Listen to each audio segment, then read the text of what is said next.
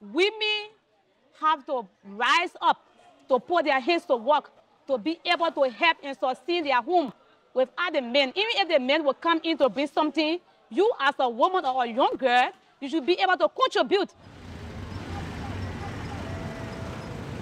My name is Leena S by the way of introduction, and I'm a member of the Triumphant Living Miracle Assemblies. I'm the supervisor of the Triumphant Christian Academy School. I focus on women, most especially for my mother. She's not educated yet. She sells pepper color, she sells gari yoko, she sells all of that to sustain us.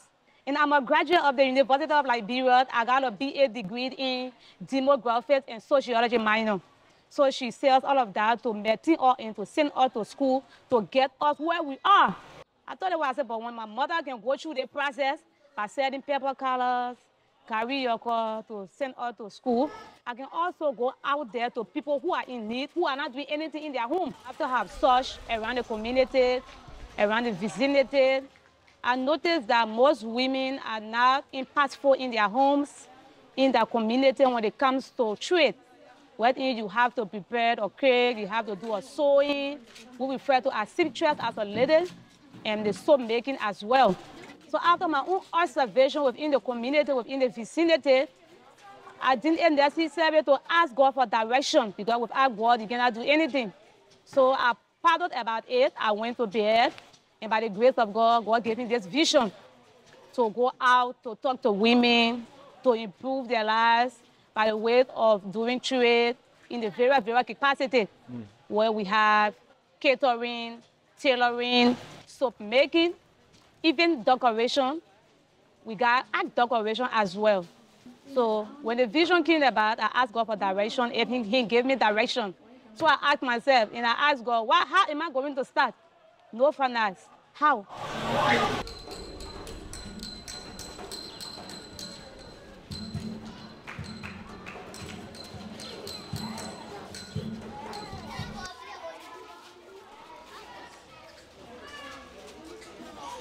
And I'm the teacher, I'm Shelly Thomas. And we are here to teach the Liberian women about their empowerment, how to empower themselves. Like we are teaching them here to learn how to cater and how to do bread making, cake making, and cater to occasions. So what they are learning here is what they will learn tomorrow to be able to help themselves. Okay? And we have started, and this is a church institution for now.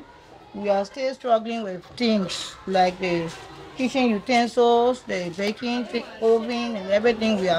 We don't have anything like that.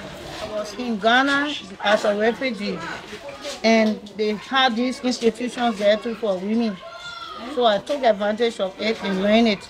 But I didn't know I was going to come back here, but anyway, I came back and I was able to impart what I learned from Ghana here from the refugee camp. Cooking is so important to everybody because it's like you have to eat and they have occasions that you have to cater to also. And they also help people to help themselves, because if they learn these things tomorrow, they'll be able to help themselves tomorrow in the future. Like they will have contracts to do for weddings, birthday parties, and everything. So this is why cooking is very important. I'm hoping to see more women doing more than this, opening restaurants, helping people, organize seminars, catering, and everything.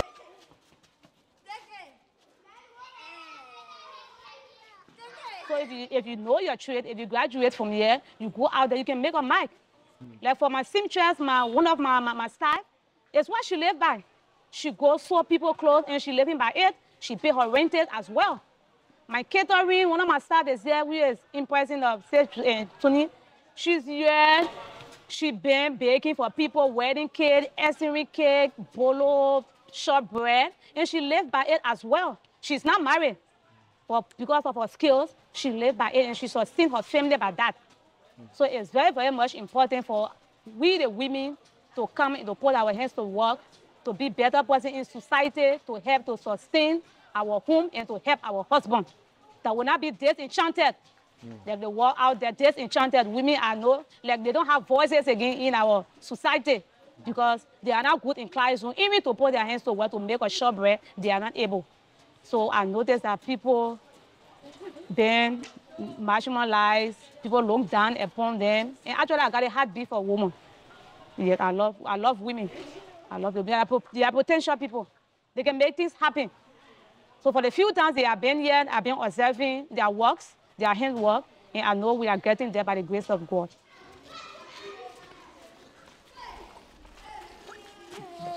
But when it comes to the equipment, it's very, very challenging.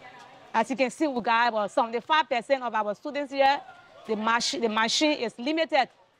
Even when we get to the catering department, we lack of oven, cooking utensils. Yes, we already started on a log mark, and it's very, very difficult to admit because everything in life, you have to go through such challenges, and especially the foundation. The foundation is very, very hard to maintain if at all you don't have the funding.